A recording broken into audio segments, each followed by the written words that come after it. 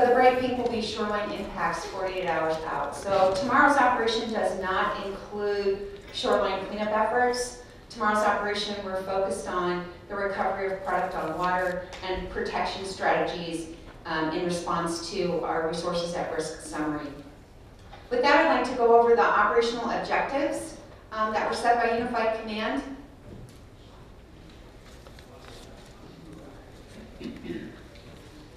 Ensure the safety of citizens and response personnel, control the source and stabilize the incident, manage a coordinated response effort, maximize protection of environmentally sensitive areas, contain and recover spilled material, recover and rehabilitate injured or oiled wildlife, remove oil from impacted areas, minimize economic impacts and impacts to cultural and historical sites, and keep the stakeholders and public informed of response activities.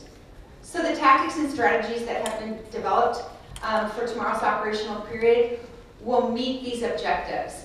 And at the end of this tactics meeting, we'll make a nexus between the objectives that were set by Unified Command this morning and the tactics and strategies that were developed by the operations section and others for tomorrow's operational period.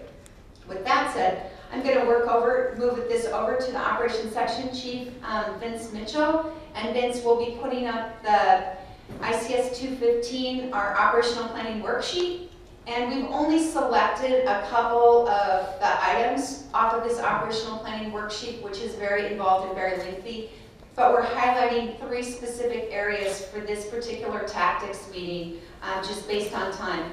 So we're going to highlight our recovery, on-water recovery operations, we're going to highlight our protection group operations, and we're highlighting our salvage operations.